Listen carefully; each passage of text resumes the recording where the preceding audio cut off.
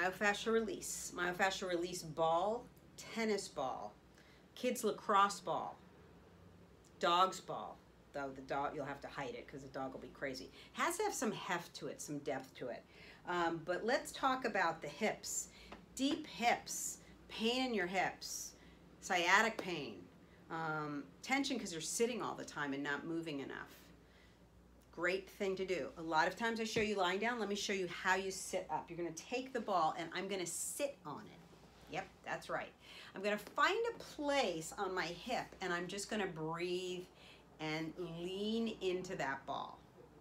That's all I'm going to do. Then I'm going to move it to another place and I'm going to lean into it. So now I'm in the spot. My legs are bent. I'm really leaning back and in it. And I'm going to go all over my hips. So you can do this on the ground. Don't do it on a sofa or a chair. It's too soft. And we need to kind of get in there. Do it on a floor with a mat. But we want to get into the different places in your hip. And especially as your hip, okay, your glute starts to go up into your lower back. The top region of the glute lower back takes a big hit. Why? Because look, I'm sitting most of the day.